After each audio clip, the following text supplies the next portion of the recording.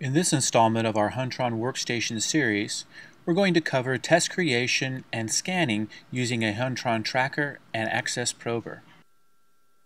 Part of the robotic prober setup is doing a camera offset. However, for the sake of time, we will hold that process for another video. Once a board and sequence have been created, the process of using the prober starts with setting up alignment points on the circuit board. The alignment points are 2 points on the circuit board that the camera system uses for position correction from one board to the next. Normally we use points on the circuit board that do not change from one board to the next, such as vias and fiducial marks. Now we'll position our crosshairs on our mark, select alignment number 1, and set the position. Notice how the alignment now changes to alignment number 2. Using the directional travel arrows to move the camera crosshairs, we will now navigate to the opposite corner of the board and find our second alignment point. Again, we find a via that we can use as a suitable point for alignment number 2, position our crosshairs on the center, and then we'll set that position.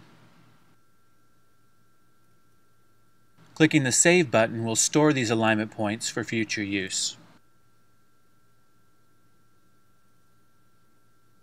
We will now switch to the Image pane, Image tab, and create a board overview image. We do this by defining 2 boundaries around the circuit board, one in the front left and the other in the back right. We will set our front left boundary a short distance from the corner of the board, and then navigate to the back right corner of the board and establish that position.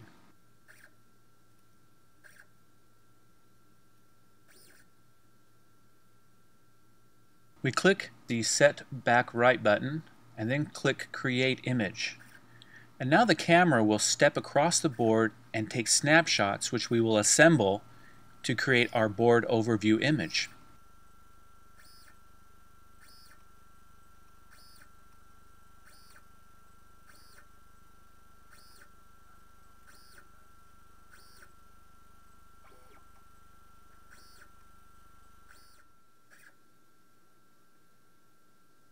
Once all the snapshots are taken, the software assembles them into a board overview image. This image can be used to help navigate the camera around by simply clicking in the board image to move the camera to that position on the circuit board.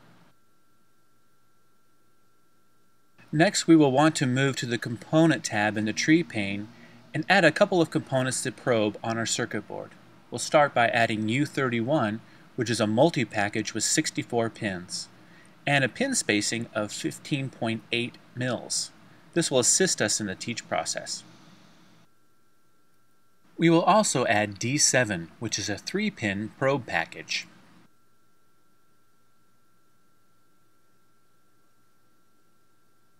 You can now see in our tree pane these 2 components created.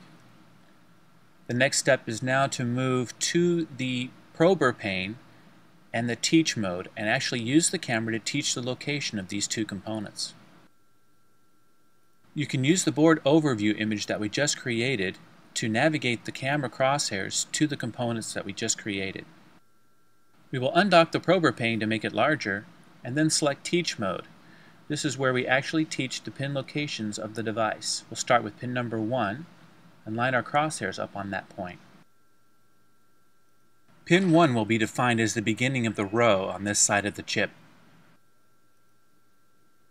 Then we move to the last pin of the row and set the pins in group, in this case being 16 pins on the side. The software does the rest and calculates the other pin positions. The software will automatically increment to the beginning of the next row, in this case pin number 17. We move the crosshairs to that pin, adjust it slightly, save it, and then again move to the last pin of the row and set the pins in group. We do this for each side of the device. Again, setting the beginning of the row, moving to the last pin of the row, and setting the pins in group.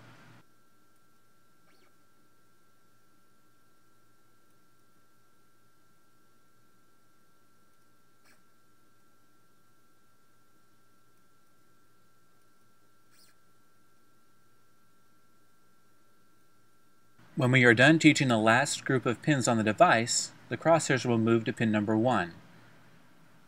We will use the next component button to move to the next component in the tree, in this case being D7.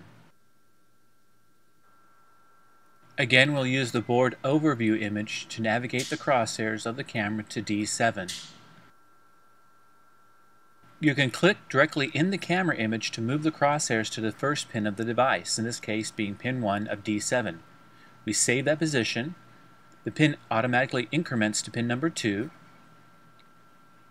We locate that position, save. Again, increments to pin number 3. We locate that position and click Save. This component is now complete. The last step before scanning is teaching the height of the probe position. This will be the up and down position as the probe interfaces to the component. Displaying the probe tip camera in the Live Camera tab of the image pane is useful when teaching the height. In Teach Height, we will define a sequence up and a sequence down position. We will select a pin to use to define our up and down positions. Define a probe travel movement distance, and then lower the pin down towards the board. We want to make sure that we have enough clearance above the board so when it moves between pins on the device that there's plenty of clearance. The sequence up is saved, and then we lower the probe tip down to the board until we see a signature. We make sure we make good contact, and then we save the sequence Z down position. This will be the down position for all the pins of the devices in the sequence. We are now ready to scan our sequence. The process is the same as shown in the other videos on Workstation. Select the Scan tab, type in a serial number, and select our sequence above.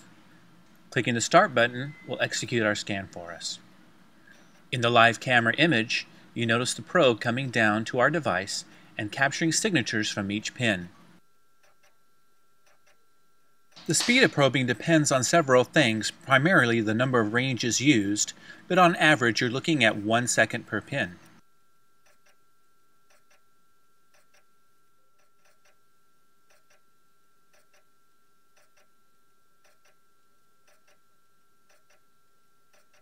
When the prober is done scanning the first component, it moves to the next component in the sequence, in this case D7, and probes each of the 3 pins.